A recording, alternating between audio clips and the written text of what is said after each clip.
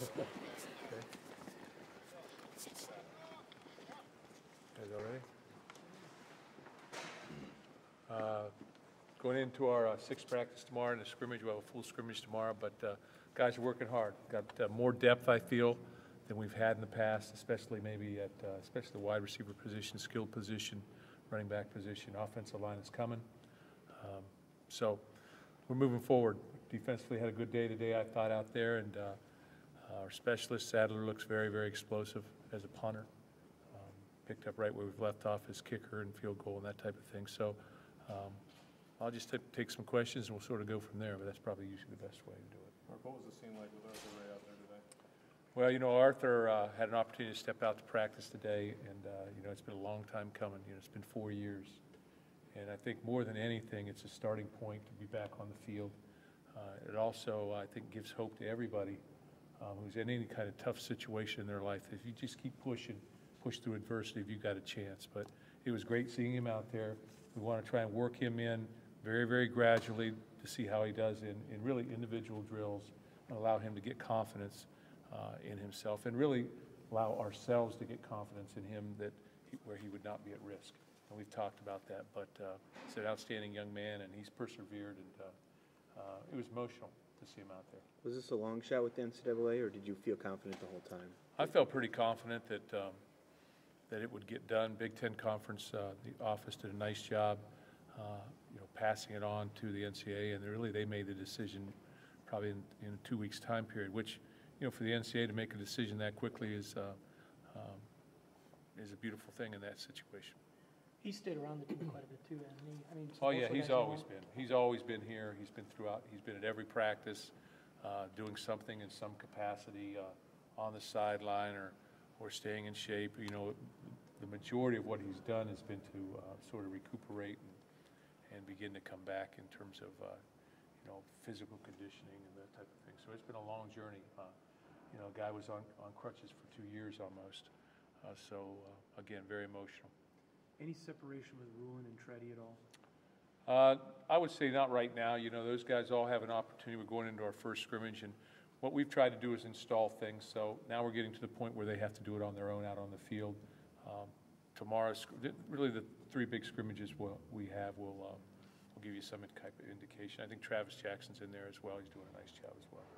When you see Ray step on the field for the first time, is that a dramatic scene, or do you do anything special for him? What's that no, like?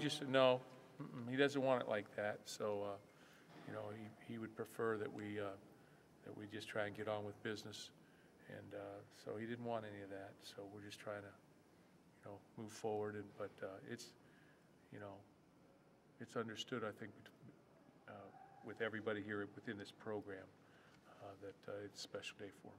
So it was January he got cleared by the doctors, is that right? And then you guys applied?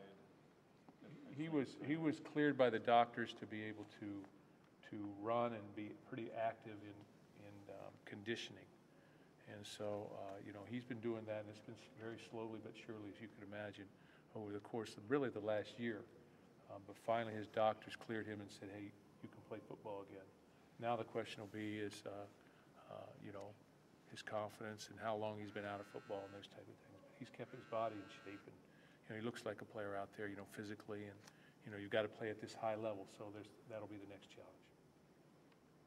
In terms of the running backs, obviously that's such a key component of your team. How have they looked, and what strides have they made? They look very, very good. You know, Edwin Baker, Le'Veon, you know, Larry Caper, and Nick Hill, all been very explosive. They've all done a nice job. There's a lot of retention there. Jeremy Langford's the 5th guy in there, and he was redshirted. But we've got good skill at that position, and we're healthy. And, you know, we'll keep moving forward. Have the receivers picked up where they left off pretty much? Yeah, I would say our receiver group can be very, very special.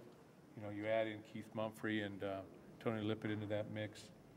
You could see that Keith Nickel is much more comfortable now. You know, last year at this time he was really moving into that position full-time for the first time, and he's very comfortable there. And Cunningham will be back out on the field very shortly, and there, see, there it is. Cunningham will be back on the field here pretty soon, so that'll be another positive. But you know, we go about 6, you know, 6 or 7 or 8 very quality type type players. How is Lippett doing? Very side of the good, ball? very good. We will move him over to the defensive side of the ball to get him ready on that side of the ball this next week, but he'll also continue to play on offense. I think he has those type of skills. Got to be able to play him more than 15, 16, 20 snaps, and with our depth at wide receiver, that's what you've got to look at, I think. You've got to be able to put him on the field more. Have there been any injuries of note? No, Arjun is out. Calhoun is out with an elbow right now. He's a young freshman that came in at mid-year. He's out. He'll probably miss the rest of the spring, but that's the only other guy, other than what we've already talked about. How have the backup quarterbacks been doing? Andrew Maxwell has been outstanding. Obviously Cousins done very well, but Andrew Maxwell is this is his third year in the program, and you can tell he's got a great arm, he's got great awareness, he's got full control of the offense, and I really feel like he would start at a lot of places as a quarterback. So I feel very, very good about that. We'll probably get Keith Nicholas some reps at quarterback as an emergency situation as we move forward. Maybe the last 2 weeks of spring ball just to work him a little bit there because of a depth issue there. But obviously he's got quality player at that position as well. How's the battle between Lewis and Jones going? The safety spot there. Good. Isaiah's and Jarius are both. When you look at them, you can say they're functional. Can they play within the system? Both of them can. I think Isaiah right now is playing maybe a little bit better. Very powerful, explosive guy. If I'm using the word explosive, that's usually a good thing. So, but I think Jarius is now going into his third year, so he's playing well as well. How's it shaking out at the star with Danikos and those I'm guys? sorry? How's it shaking out at the star with Danikos and those guys? Danikos had a great practice today. He's been very solid. Chris Norman is out. He can practice, but he can't go scrimmages and live work. So he's a little bit more individual work. So, but those two guys figure to be two of our linebackers playing outstanding. How about the tight ends and how's that battle going? Tight ends. Selleck's back, Lithicum's back. Dion's back out there. I think it's position again of depth for us right now. All those guys are very, very effective. So. Is Linthicum back in full everything? Yeah, he is. Selleck's had a lot of injuries there, but is he now 100% and Fully healthy. how good of a blocker can he be if he can keep? Well, he's a himself healthy? fifth-year senior. He's weighing almost 260, so he could be very solid. Again, so much of this I think is knowing what to do and being able to do these things that we ask them at a rapid pace, be able to adjust blocking schemes and those type of things on the move. That's all a big part of it. So he's very, very, very well versed at that. He's been playing really for 4 years. How much did Benny Fowler getting time last year in the season help coming in the spring ball? He's a confident player. You see him making plays out there. That's when I talk about our wide receiver position. You've got some guys. Benny is a big physical wide receiver and can run very effectively. He's making plays on the field. Donald Spencer's another guy that's out there. Sontag's out, but he can be a little bit. He can be in the mix. C.D. Rucker can be in the mix, but really the top guys are nickel right now, I feel, and obviously Keyshawn and Benny, Cunningham, but Mumphrey and Lippett have looked very special as well. Back to R3 just a second. Did you ever foresee this actually happening, or do you consider this? Well, amazing? I think you always continue to have faith in things and hope for the best. And I knew that he was determined. And when you want something bad enough, there's a greater chance of you getting it done.